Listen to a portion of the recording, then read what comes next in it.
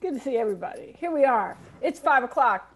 It's time for Watch Me Work, because what else are you doing with your time? That's right.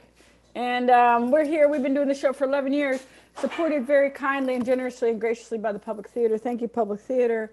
And thank you also to HowlRound, who came on about 3 or 4 years ago to help us live stream, and now has come together with the Public Theater to create this beautiful online community that's so cool, and it gives me such joy to see you guys every day, or 5 days a week, or 4 days a week, or how often we do this. Anyway, what we do is we work together for 20 minutes. I'm looking for my timer.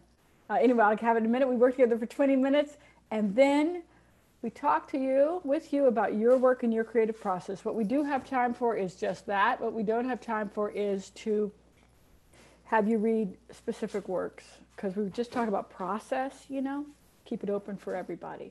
So if you have a question during the question and answer time, Audrey will tell you how to get in touch while I find my timer. Go, Audrey. Good luck, Susan Laurie Parks, finding that timer. So here's, if you would like to ask a question during our question and answer, oh my God, answer portion, and she already found the timer. If you're inside of the Zoom, all you need to do is click on the participant tab, and inside of the participant tab, there's a raise your hand button. Likely it's at the bottom of your screen if you're on a laptop, and the top if you're on an iPad or a tablet. And if you are watching on HowlRound.tv, you can tweet at us at WatchMeWorkSLP with the hashtag HowlRound, HowlRound, or you can tweet at the Public Theater, which is at Public Theater NY, or you can write to the Public Theater's Instagram. And those are the ways to get in touch. Okay, those are the ways to get in touch. Here's the timer. 1, 2, you know what to do.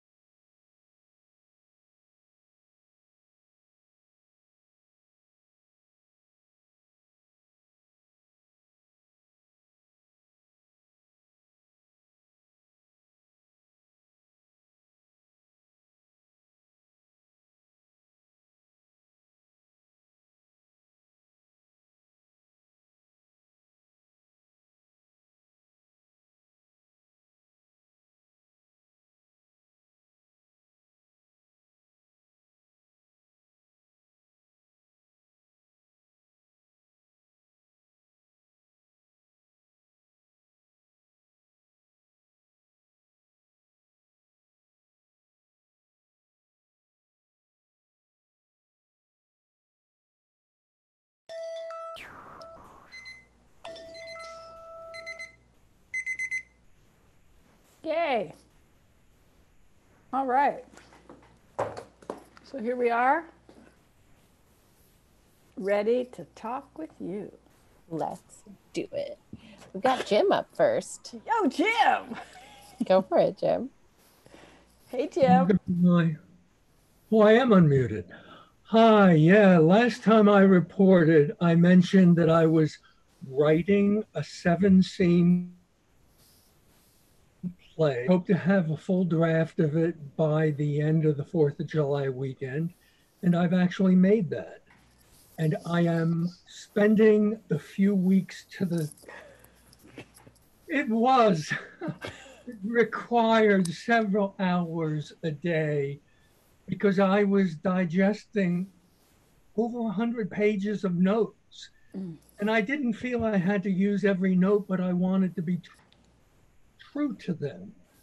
And I was, and it was exhausting, and I'm happy. And so the next few months, next few weeks till the end of the month, I want to just do what I think of as take passes at it. Just read it to smooth it out, not major rewrites. That's the second draft. And will actually require structural things. Here's my question, inspired a little by a few questions yesterday, particularly the question, what do you do when your secondary characters carry you away? This isn't so much that, but as I mentioned to you before, this is very much a stage play because it's about 3 old people at a home for retired performers, and they cannot give up their space because their landlord is trying to get rid of them. So it requires that space. Coronavirus gave me the frame for it because for the second time in my life, I have seen my kind, I'm 68 years old, treated like so much trash.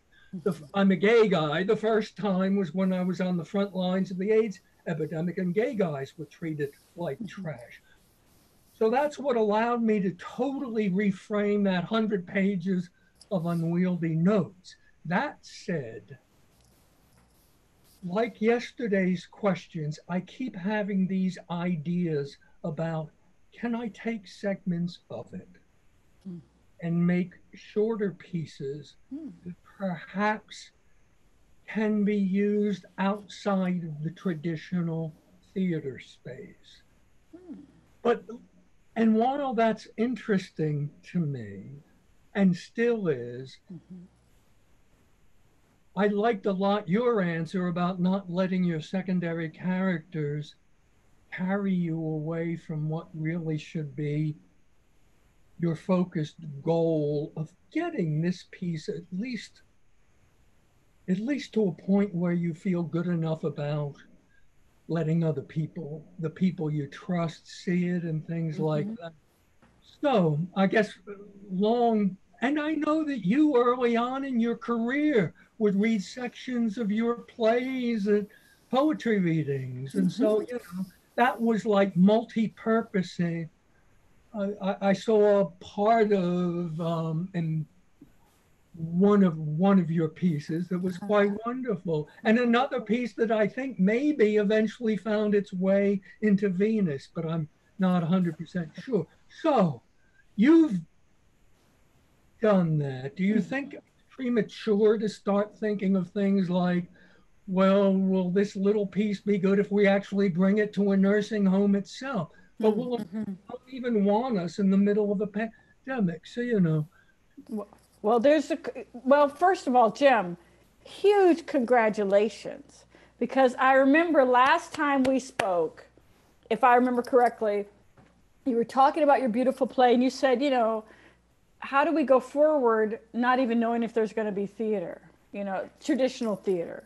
Yeah. And we talked about stepping out on faith, and you're an old warrior who knows how to do that already. And I appreciated the opportunity to get to talk about it with everybody. And it sounds like, once again, you have done that. So it's really fucking badass that you have met your deadline, your finish line. So congratulations. That's huge. So now you have this beautiful draft. And you have a couple of questions. One, will we get to perform it in the way that envision it? And I say yes. I say yes. It's going to happen. We're going to. It's not going to be next week, but I just got off the phone with some people I'm doing some TV work for.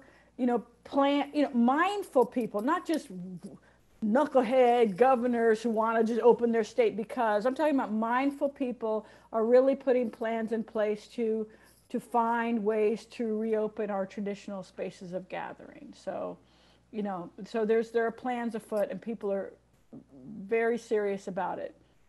I think eventually, yes, there will be a theater space for your play. In the meantime, aren't you lucky? You get to do your rewrites on your play. Now so for that question, put it in the yes box, right? 2 thumbs up. It's going to be great. Take this time now, this gift of time, to do your rewrites as you've talked about them. The other thing, do we think that there are smaller pieces or secondary characters, right, who might find secondary characters in this play who might find who might have smaller plays? Was that the second question? What I was thinking more of, taking segments, small segments of this play to an audience. Oh. I think a lot of us are rethinking theater, not just because we were knocked out of our theaters, but seeing the limitations of a theater, even though we love it, seeing its real limitations. So, for example, there's a few stretches of the play where the 3 older characters are at a big picture window that look out on the city, but that picture window doubles as a screen at sometimes. Okay. So the other night I had a vision of, oh my God, what if we did this on a roof?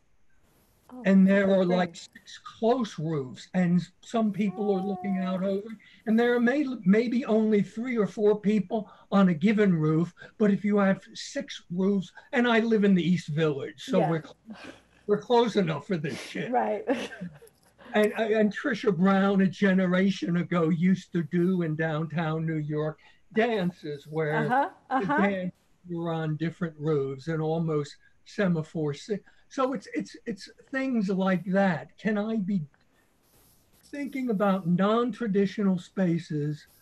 But in some ways I answered my question. I loved what you said yesterday about keep your eye on this one thing, but keep your notebook too, and doing passes of this too long draft that I'm just going to have to eventually trim down might be a time not so much to think seriously about that, but just make a note. This is a sequence that will be good for this for this. And also, Jim, knowing very little about your play except what you've told me in this context, you said they're performers, right? These people. Yes, they're actors. Former. Yeah. Yeah. Are they working on any material right now? Do you know where I'm going? No, I'm not. What I'm asking, is there an opportunity to create little plays in your play of scenes that they might be working on? Yes. That could be in your play, but also not separate from your play, an extension of your play. There actually are there already and trying this on, but I hadn't tied those 2 ideas. No, there's a segment of a few of them. They actually, the landlord's rep becomes their captive audience for a while. Oh, okay. That's great. That's great. That's awesome. It sounds great, Jim. It sounds really great. And just give me a moment to thank this whole class. Because I can't tell you how inspiring it is to see this grid of faces. My first few weeks in this class, I went by HowlRound and live streamed, and it was wonderful, but it still is a whole different thing. if you're actually a performer up there on this grid. So I want to thank all you, particularly those of you who come back day after day after day. It's so inspiring to see everybody working away at whatever your project is. So thanks for being my lifeline. Thank you, Jim. You're amazing. Thanks, Jim. So happy to know you. Amazing. Thanks, Jim. All right. Up next, we've got Vernita. Are you there? Where's Vernita? Yeah. Can you hear me? Yeah. Hi. Yeah. Hey, Vernita. How you doing? Hi, everyone. Hi, SLP. Hi, Audrey. Good to be here. And my question for today, please, kind of piggybacks a bit off of like, I feel so inspired hearing writers meeting their deadlines, whether it's like their own deadlines. And so what's coming up for me today is like the last couple of times I shared, I've talked about these articles, you know, writing more than one article around a different perspective related to Black Lives Matter. And this particularly pulled out for me is a piece on Black men's mental health and breaking down stigma around mental health in the Black community. I also have the piece we talked about, like be smart, going hot, but be smart, as I want to talk about my experience being a consultant in and feeling racial bias in companies that I've worked with. So both of these pieces are still open-ended. I haven't finished either one.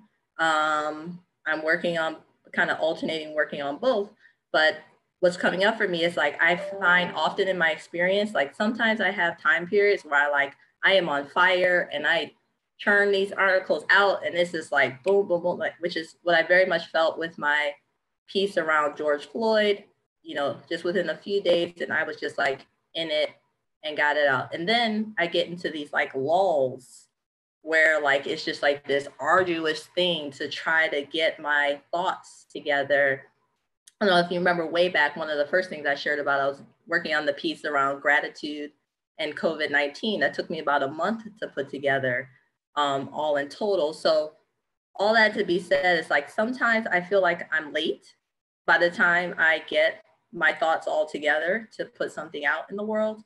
And then I also know that the big part of my vision is to write, and that long-term, I want to earn primarily from my writing. So I feel this like anxiousness around like, how will I ever be able to earn if I'm not able to consistently meet deadlines, whether they're like my own deadlines to be relevant to what's happening now, or if I was writing for someone, deadlines. So any thoughts?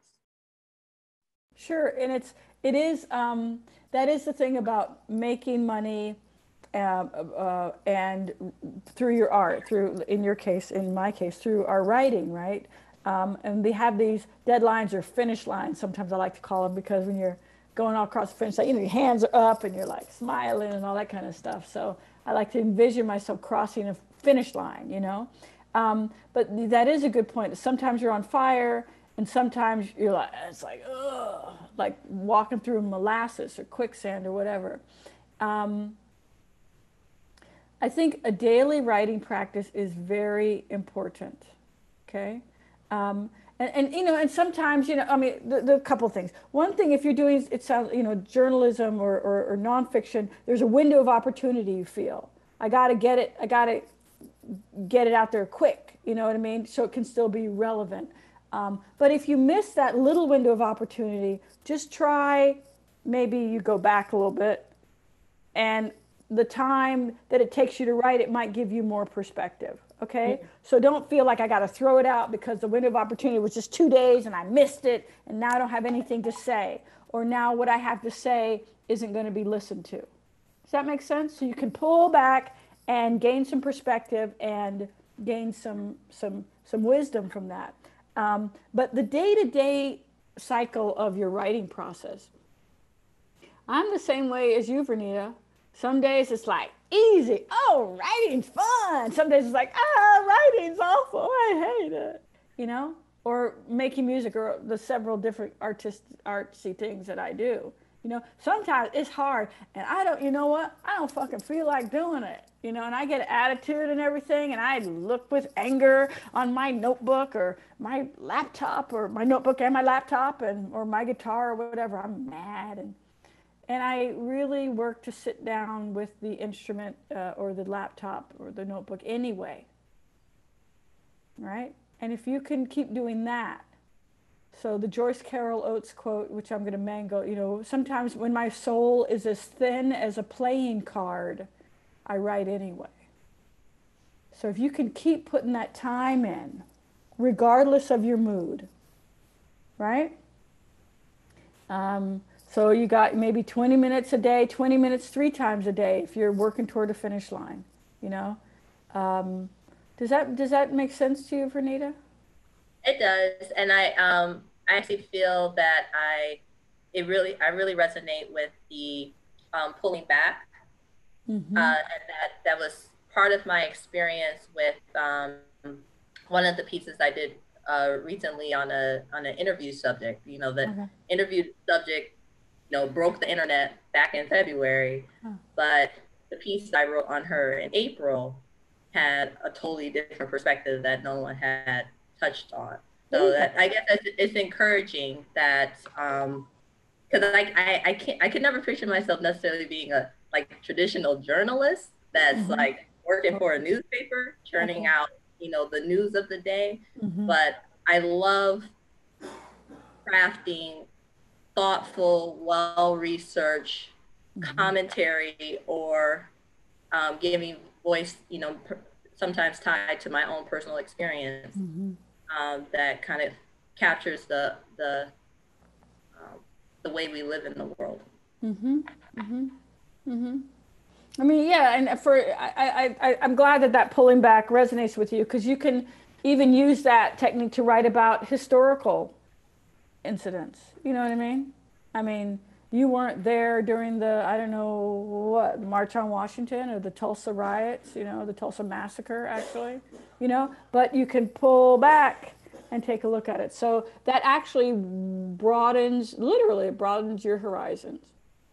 Okay, you know? That's helpful. And yes, the practice is, I've improved a lot. So I'm just gonna commit to the group, to my at least 20 minutes a day, no matter what. There you go. By any means necessary, we say. Okay. Thank you, Vernita. Thanks, Vernita. All right. Up next, we've got Laura. Laura, are you there? Yep, I'm here. Hi. Hi, everybody. Yeah, I just want to thank you and thank everybody for the conversations about the main character, having trouble with the main character, and making the side characters a little more fleshed out.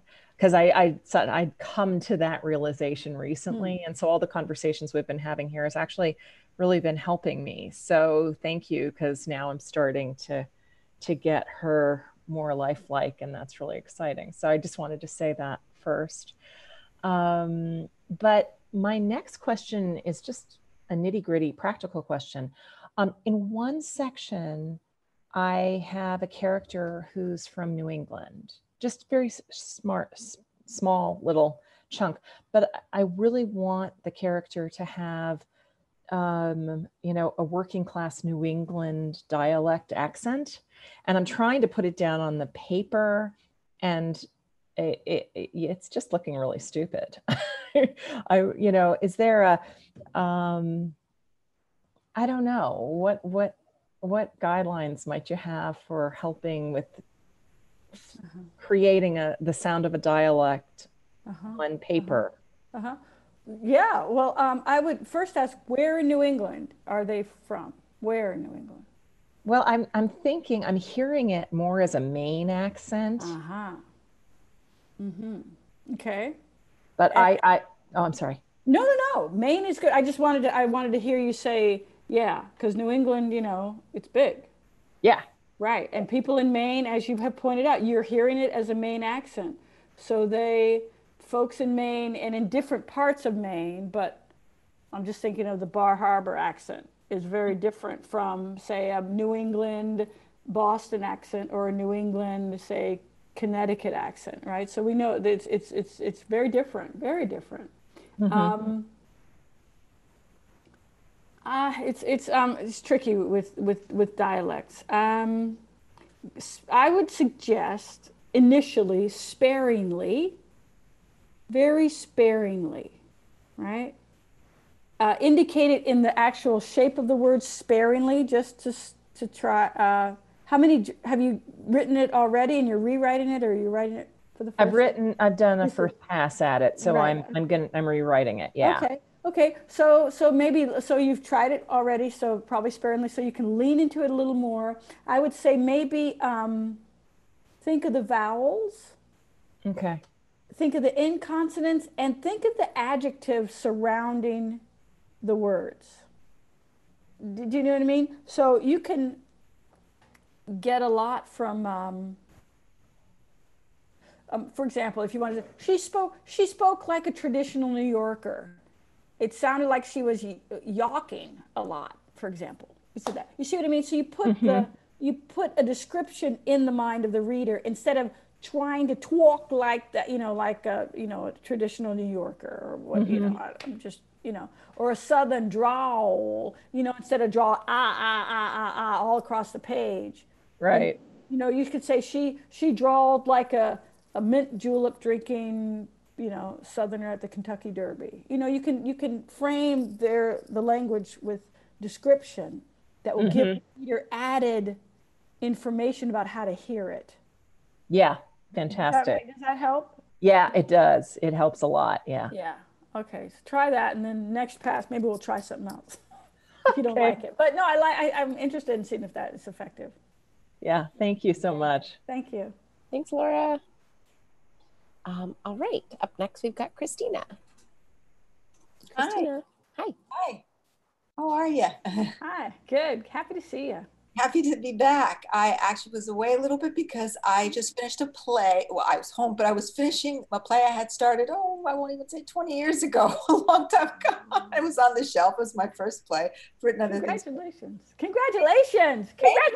Woohoo! And the funny thing, it's like, Jim, it's about an old lady being evicted. But there you go. It's also about that, but it takes place in the 80s. For a high-rise building, but I did a Zoom reading with actor friends because I'm a director by trade, and I did a Zoom reading, and I decided, I need to do some. And I knew the play needed some rewrites, but I wanted to really hear it out, and I eliminated some things out of the play, and now I felt like, I just wrote myself into a corner because the ending might be different, and I don't, and it's sort of. What do you do if you write yourself into a corner sometimes? What's the process? What do you do with your characters or or your actions or plot, or do you have it? Yeah. So you write yourself into a corner. I'm just imagining it. What do you think? You got your back against the wall. I'm going to be on the corner of my screen. Right? Because you've made some cuts, edits, and all that. Usually what I do is I turn around a lot. There's always a door, Christina. You know what I'm saying? There's always a door, a window, a mouse hole, something to keep it moving, Right. Or maybe the corner is a perfect ending for it. You know what I mean? So if the cuts and edits you're making up until that point seem good and right, and they seem like they're really working for you, then the corner that you're in might be exactly the corner that you need to be in, or you just need to fully inhabit the corner and pat around and see if you can find some kind of door, window, passageway where you can move to the next scene, Okay. Does that make sense? Yeah, it does. Yeah. And I'm sorry. Go ahead. No, go ahead. And even last night I was thinking about it and getting frustrated. I was brushing my teeth, and then I was like, well, maybe if I do this, but but yes, like you're saying, pat around, but I don't want to lose the theatricality of the ending and force it in that direction, because got to let the character lead the way, sort of. But yes, I started seeing a little hint of a light under the door. There you go. Right, there you go. Well done, well done. Sure, So, and there you go. You're brushing your teeth. You're going about your day. Maybe that could be cool. Oh, what about that? Yeah. Yeah, and because the main thing is, like, enjoy the process, which is another way of saying don't despair. Enjoy the process. You've done a lot of work on this. You've taken it off the shelf, and you've done a huge amount of work on it. Enjoy the process. And may I ask another addition to that question, if I may? Do I have? Sure, you have. You're here. I know characters at the end, they go through a transition and have an aha moment of spiritual body or mind, but and sometimes they don't. And my character kind of is stubborn and set in her ways and doesn't. Is that okay sometimes? Because that becomes sort of, it's a tragedy in an essence, but is that all right to do sometimes, where the character just, makes decisions but doesn't want to really give up her way, her ideas, her way of life, her attitude, and so she has to take a different path, a negative path. But. Yeah. Do people around her have to deal with that? Yes. Well, that sounds like a play to me. Okay. You know what I mean? I mean, it's definitely worth trying. It's certainly okay. There are plenty of plays like people just run their shit until they explode, Death of a sales. Yeah, there you go. Okay, well, it worked for Arthur Miller. It sure will work for you. You know what I'm saying? Right? Yeah. There you go. There you go. Sure. Okay. Thank you so much. Thank you all. Thank you for having this platform. It's fabulous. You were the inspiration to have me finish this play after all these years. Thank you. Thank you. Thanks, Christina. All right, we got about 10 minutes left, and then we're going to go to right now, John. John, are you there? Hi. Hey, John. Hi. Afternoon, Suzan, Lori. How are you? I'm well. Good to see you, John. Good to see you. I'm going to give you a shameless shout out. Aha.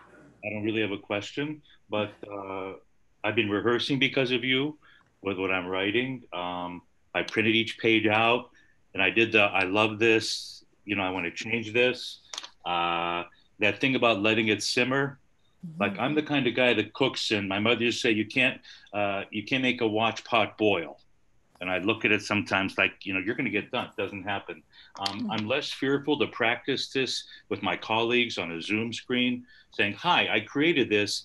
Give me feedback. And I've already got my, I can tell you this. What does this you do? When people are saying not so nice things, you smile. I'm shameless. We'll do that. And because of my friend Rebecca, I'm writing 20 minutes a day. And today when I was going through, you left us with that image of in editing, I was on my horse and just cutting stuff, saying, this won't work. So, last thing, I got myself a copy, and it lifted my spirits. The Helen Keller book. Oh, it's you got a different copy. Oh, that's a nice one. Optimism. Yeah, it's only $10. But at any rate, I'm shameless. I really look forward to telling people, honey, you're helping me along. So that's the end of my shameless shout out for you. Thank you. Thank you, John. Thank you so much for that. Really appreciate it. Sure. Really appreciate Thanks, John. And it's cool because sometimes you can get inspiration or assistance, from when you directly ask a question. And sometimes we, and myself included, we get inspiration and assistance from, oh shit, Sweat, I didn't even know I had that question. And so-and-so's asking it. And, I get, so it works on those several levels too. But thank you, John. Thank you so much. Thank you. Thanks, John. All right, up next we've got Jacob. Go for it, Jacob. Hey, Susan Lori. Hey, Jacob. So I have a weirdly specific question today. Okay.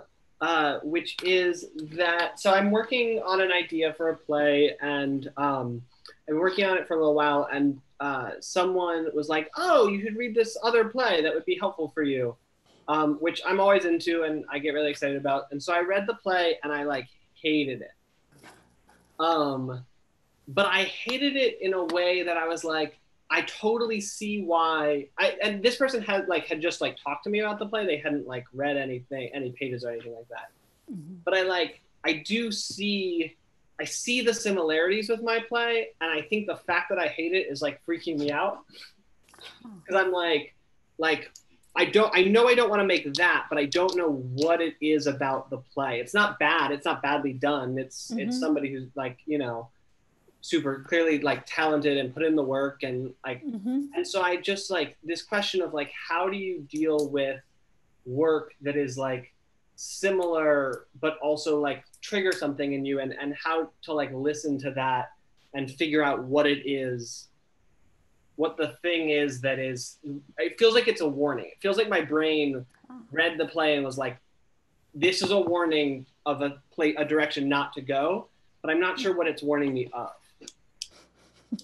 I feel like that fabulous astrologer on Netflix tonight. I think there's going to be a movie about this awesome astrologer. Anyway, I don't have those skills.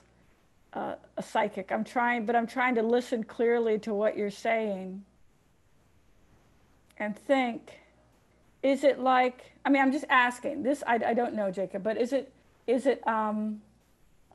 somebody has done it already? Is it that? Although it's not. It's not that.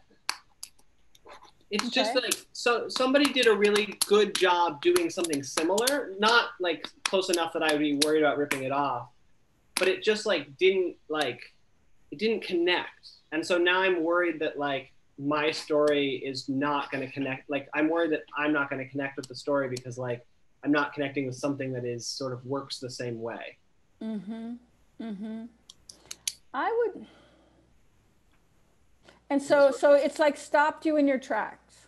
This a little bit, yeah. And I feel like I'm just like sort of working it over in my head of like, what is the? Why do I have this feeling of like something about it is making you giving you a lot of resistance, and you're wondering, why am I? Well, this is the thing. We can do it this way. We can. I mean, and I love talking to you, as you know, and talk about like what it could be, right? Or we can go this way. What's the worst thing that can happen if you write your play anyway? What's the worst thing?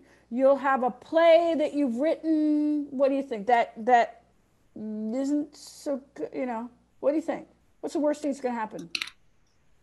Yeah, I mean, I think the worst thing in my head would probably be like, I think it's hard for me not to fall in love with my work. And so I'm like worried I'm going to like write this play that I would also hate, except because I wrote it, I won't be able to see why it's broken.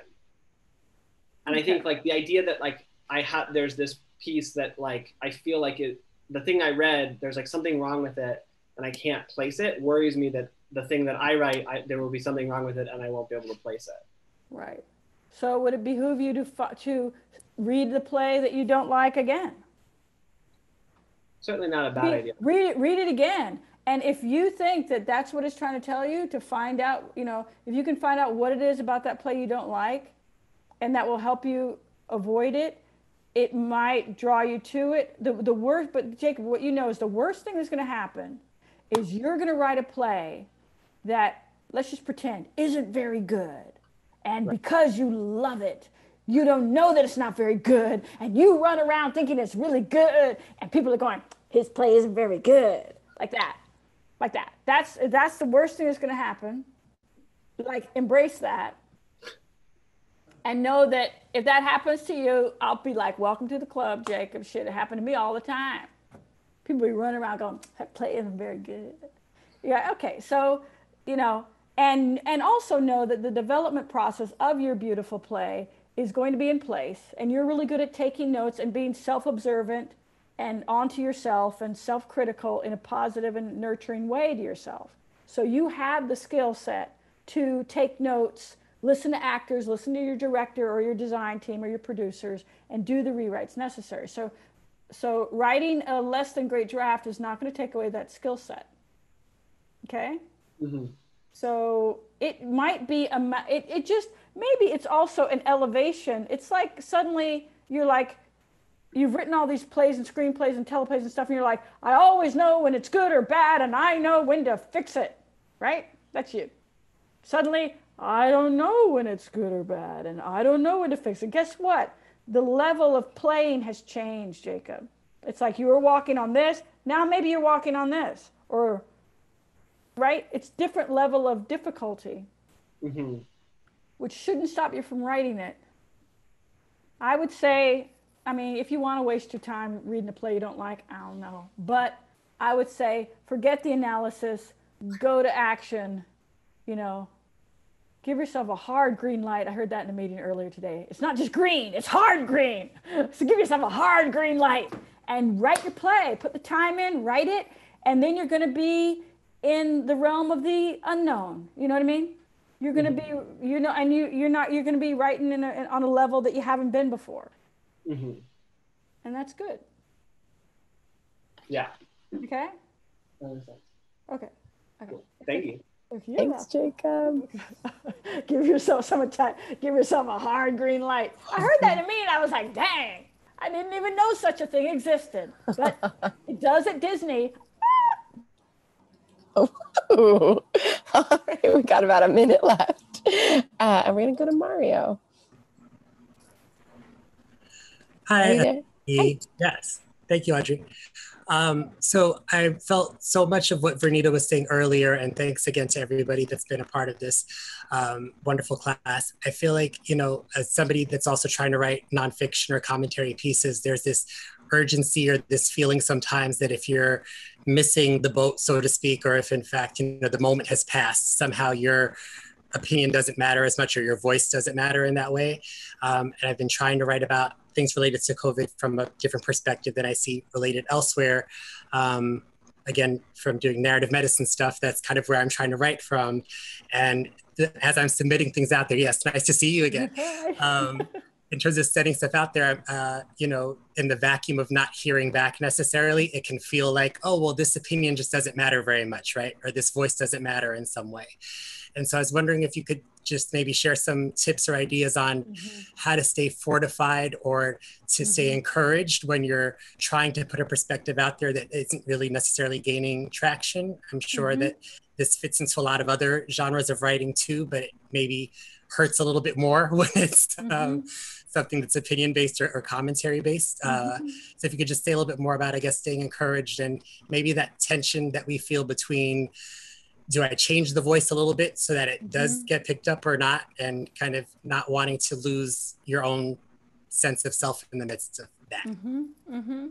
That's really, that is tricky because there's an added level. I mean, and Vernita, you were also talking about this. It's great to talk about this, that you guys are writing these pieces and then sending them out and you wait. And if it doesn't get picked up right away or it takes a little longer, then there's that difficulty. Do you have a writing group or a reading group? Would that be helpful, where you have a group that you can at least like get some, not feedback like you're gonna have to rewrite it, but feedback meaning if you were a poet, you'd want to go to a weekly slam. You know what I mean? You'd want to take something you've written and you'd want to get up on stage and you want to perform it, you know? Is there an opportunity for that, to sort of get some, I mean, because I think what's great about what you're writing is that you want to see it published, you want people to react to it and respond to it. You can do that, or maybe a website, like your own website, or a website with, I mean, you and Vernita, you guys could, some of y'all could get together and have like a website, which is just cool articles to read about stuff, you know, which isn't, you're not waiting on, you know, whatever, I don't know, HuffPost to pick it up or anything, you know, you're kind of, it's like a collective, and your friends come and we could all start visiting it and reading what you got, what you're thinking about, what you got to say, you know, something like that. Is there, I'm just making stuff up. Unmute yourself. I think you're talking. Are you, oh no. Oh, sorry. There you go. Did it work? Ah, there you go. Got it. Okay. I have like 2 other colleagues that we can kind of share information with each other and get kind of feedback in that way, but I don't necessarily have like a group or a circle necessarily. So it's kind of like one-on-one, like, hey friend, would you mind reading this and like tell me if it, you know, catches your attention in a certain way or what's not catching your attention in it. But I think this idea of following up with some of the other wonderful people that we are all joining together in this endeavor with would be great. So Vernita, hi, I'm gonna say hi to you outside of here too. Right, and then once you guys set up something, you can encourage us to visit your site, and then we can be reading it and like be part of your, you know, online community in that way. That'd be cool. Great. Yeah. Okay. Thank you. Okay. Thank you. Thanks, Maria. All right, it's 6:03. It's 6:03, and so we got to do that public theater thing. We got to do that public theater thing, you know, and we will be back though on July 20th. On July the 20th. Okay. Yeah. So we'll see you then. A lot of love, a lot of positive energy. Okay. A lot of do your work. Okay, and we love you. Okay. Yeah. Likewise. Thank you, Matthew. Thanks, SLP. I love you. We'll see you on the 20th. Okay. Yeah, on the 20th. Love you. Okay. Bye.